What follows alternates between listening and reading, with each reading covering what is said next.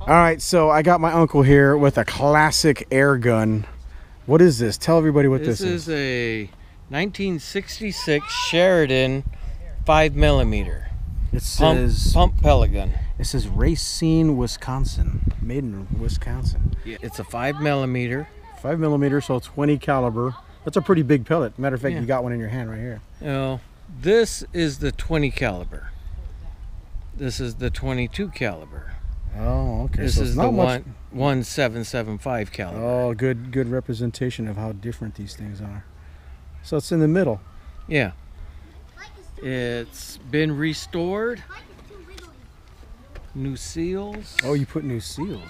And I put oil right there. And how many pumps does it take? 10 pumps, and it's 1,200 foot per second with 10 Woo! pumps. That's crazy. And it's everything inside is redone. So you took it apart, redid everything, the seals. You even did the wood too, right? Yeah. Yeah, that's I stripped nice. the wood and revarnished it. That's nice. And stained it. Used walnut stain instead of mahogany. That's nice. Because it's a walnut stock. Sure. And they used mahogany stain. Why would you use mahogany stain on walnut?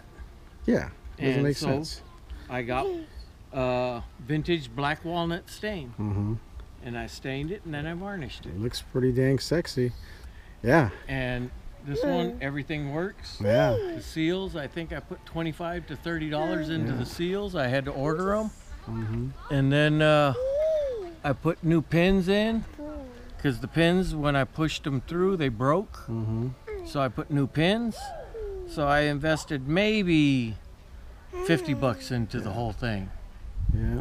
Because I just barely used the stain, and I kept the stain to put it on other things. Yeah. And then I didn't varnish it. It's clean. It's done with linseed oil. Stained and then just rubbed down with a lot of linseed oil. Yeah. And then that's it. It's nice. That's why it's still open grain.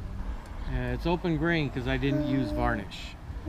Nice. And linseed oil is the old way. Ask your dad. Yeah. That's cool. Look at the sights too. They got a single blade up front with looks like an elevation adjustment on the back. That's cool. All this stuff is what came with it.